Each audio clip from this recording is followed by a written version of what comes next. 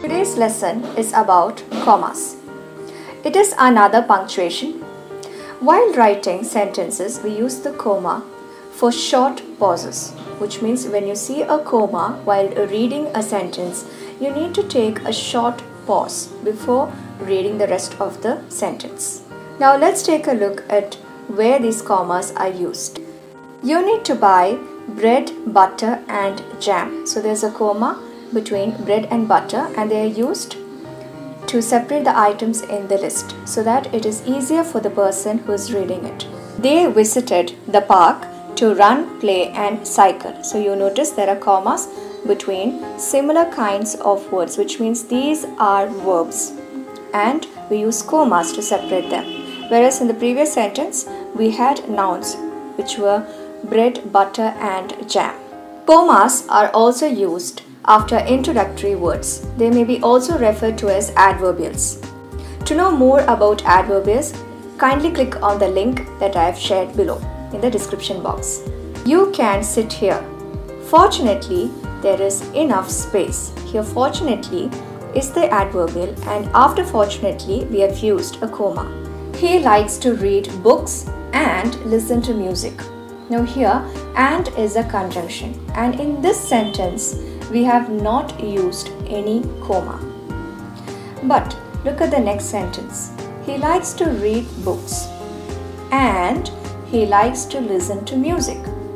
So now why we have used a comma here in the second sentence and not in the first? In the first sentence, after the conjunction and, we do not have a clause.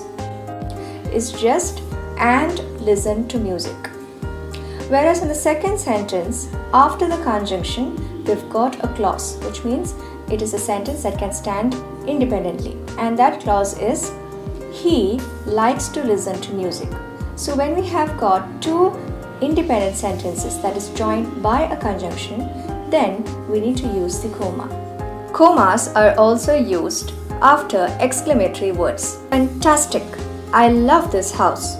So here, fantastic is the word that expresses an exclamation, and therefore you use a comma after the exclamatory word fantastic. We use commas like how we use brackets or parentheses. For example, in this sentence, the sun, the biggest star, is the center of the solar system. So over here we have used two commas and we've used them in pairs. The first comma is after the sun, and then we have the comma, and then we have the biggest star, and this phrase could be also written in brackets, and if you are using brackets, this is how it would look like. We also find commas in complex sentences, which, for example, the flowers, if taken care of, are the most beautiful. So here we've got commas that are used in pairs. You can use commas to separate the sections in a sentence for better understanding. For example, to make an omelette, heat some oil in a pan and just pour the egg with some seasoning. I finished my homework, said Sam. So we have used commas in direct speech. The comma is used after the sentence that is in quotes. The primary colors are red, blue and yellow. Comma used for separation. The primary colors are red, blue and yellow. Here we have used commas to separate the items in the list, which means these are similar objects. They are colors and we have used commas to separate them. Mixing them can give different colors. For instance, blue and yellow give green. Comma used after adverbials. Mixing them can give different colors.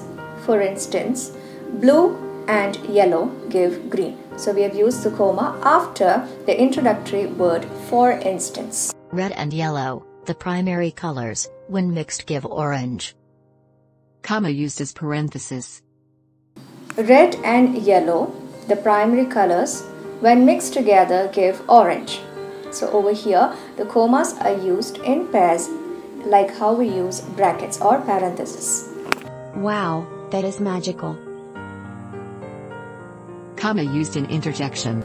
Wow, that's like magic. So here, we've used the comma after the exclamatory word wow.